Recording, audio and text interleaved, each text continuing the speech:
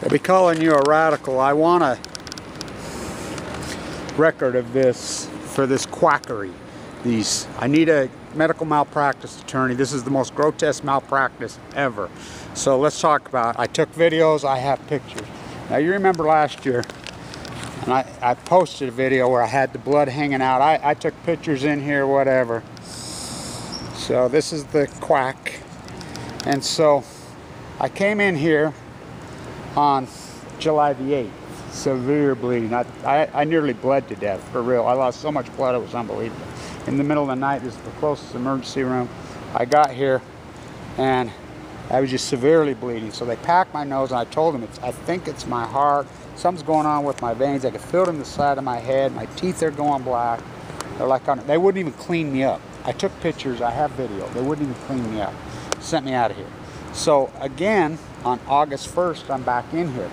I got so much severe pain in the side of my head. I mean, it was, unbelievable. In my gums, my teeth are turning black. In my heart, I can feel it in my leg, and I'm in here. And so I come in here, and I says, I want a record of this. I need a malpractice attorney because the state of Utah, wow. So I come in here, and I'm in there, and this guy comes in and sees me. And I told him I could feel it in the side of my head. I think I could freaking have a stroke. I mean, it's horrible. I think something's going on. He says, no, we'll run a real simple blood test. And so he says he claims he ran a blood test. And he says, no, there's nothing wrong with you. And he came back in there, and I'm like, what are you talking about? And then he looked right at me, and he says, well, we can't give you any pain meds. I says, I never asked for any pain meds. What are you talking about? And then there was a nurse in there, and she had a cancer sucks button. I says, that's LDS. She says, yeah, I used to work there. So he comes back in, he says, oh. Well, I talked to the nurse, and she remembers you from being in the bone marrow transplant at LDS. I says, yeah, I was fighting leukemia for a long time. I says, you know, I'm in severe, and I'm a tough guy. Remember, I was in a bone marrow transplant center for, and I don't take pain meds. And so he says, there's nothing wrong with you. And I says, well, what is it? What is it? And he told me, go see your dentist. Go see your dentist. So anyways, time went on. I kept dealing with this, talking to, anybody I could, because I was uninsured because I exhausted all my insurance, and all my money in the bone marrow transplant. I had AML leukemia. So finally I collapsed on Easter. Now, there's a statute of limitations here, but I meet it. So I collapsed on Easter in my yard. I thought for sure, and there's videos. I was telling people there's something's wrong with me. When I'm traveling, I'm telling, I could tell, I could feel it. I'm telling people, no one will see me, no one will treat me in this state because I'm out of insurance, and I forked over almost $1 million to get into the bone marrow transplant center. And how could a person with AML leukemia that forks over that kind of money not be on medicated? But not me, not in Utah. They denied me, and so. Less than 1% survival type of leukemia I was fighting.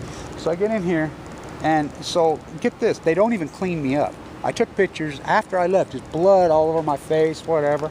And he says, no, there's nothing wrong with you. You need to go see your dentist. That's what he told me. So when I collapsed on Easter, April 16th, I made it to the McKay other emergency room.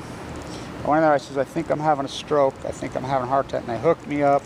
Went in there, and the one doctor was Dr. Stagg, who I know. And he's like, oh my God, Kevin, and I told him, he says, no, I'll get you in the system. That's the only reason I got in. And he got in me to see Sergio Collado. And Sergio Collado, I went in there, and they put the, ready for the stress test. Simple, just real simple. Put the ultrasound on me. And you could see the girl, she's looking. He comes running in, and he says, whoa, he says, you need to be in a wheelchair right now. And he says, your aortic valve's completely collapsed. And I says, yeah, I've been trying to tell people this. Nobody will listen to me. He says, whoa. So anyway, they went through my arm first. But anyway, as you know the story, videos, lots of it. Emergency open heart surgery. So Collado, Dr. Connors did the surgery. Sergio Collado assisted, and the whole team up there. I will, their own words. I told him about this situation in the ICU. He says that could have been repaired easily. He says they could have went through your arm and repaired it. He says, that's got to be the most grotesque freaking malpractice I've ever heard of. So I call attorneys, they won't even talk to me. So in Utah, you have to go to them. So I went to them. They have a department here at Ogden Regional. I called them. I was real cordial.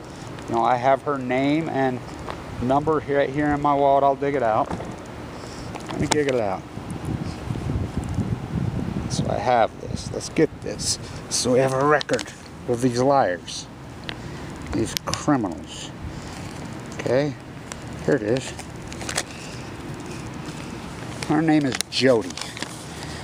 Okay, Jody, I called Jody and I says, by law in Utah, we have to try to work it out before. So I called her. She says, I'll get with the team, I'll get with her then. You know, she called me back and told me, well, yeah, there's 2 visits you had here that, you know, went wrong, but, you know, you need to go after the physician. I'm like, what do you mean I need to go? This is your unit. You gotta clean it up, blah, blah, blah. Well, you know, and so I want a record that I did go to them by law legally. I went to them. You know, so I did everything I'm supposed to do. So my bill is almost $200,000. The hospital up there says, these doctors says, this could have been repaired for less than $10,000. And not to mention, he says, I don't know how you're alive. He says, that's the most simple, easiest diagnosis. He says, you mean to tell me you're losing blood like that? Went in there, and I says, then I went back, I had such severe pain in the side of my head. I mean, I'm a tough dude. And I'm like, I'm going to stroke out, I'm telling him. I'm like, I mean, you got to, oh no, there's nothing wrong with your heart, we run it. That's his exact words. And the thing is, I have this nurse who knew me from there, who was one of my nurses in the bone marrow acute transplant center that I was in 2011, 2012, 2013. So I want a record of these quacks, you know, and so because there's no media, so I have to be the media, and there's no attorneys, nobody going to support me, so I got to do this on my own, you know. So I'll file the litigation, I guess, on my own, because I mean, a slam dunk case like this, very sad. You know, I wonder how many other people they've murdered, you know. Oh, I'm sure, but I'm sure they've murdered freaking hundreds and hundreds. Come in here. Stand tuned.